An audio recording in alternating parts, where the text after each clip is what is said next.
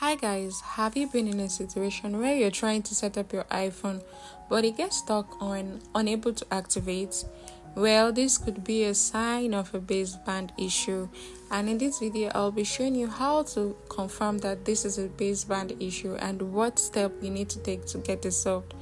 So sit back and watch to the end of this video. If this is the first time you're seeing my video, please do not forget to hit the subscribe button. So what's the first thing you do?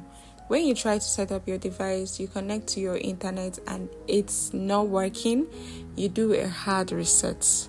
And if this still persists after doing a hard reset, then you go back to the welcome screen and tap on this information icon.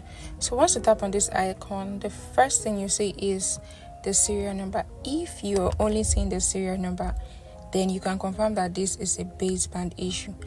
Usually what you ought to see is the serial number, the IMEI number, and other numbers that verify that your phone is working okay. Now, what's the next step after confirming that it's a baseband issue? The next thing to do is to seek a professional help.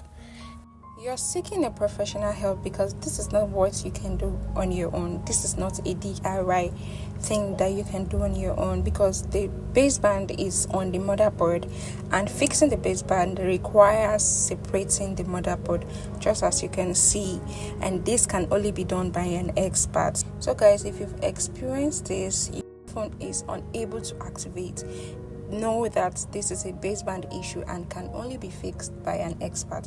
So guys, please do not forget to subscribe. Thank you guys for watching. See you in my next video.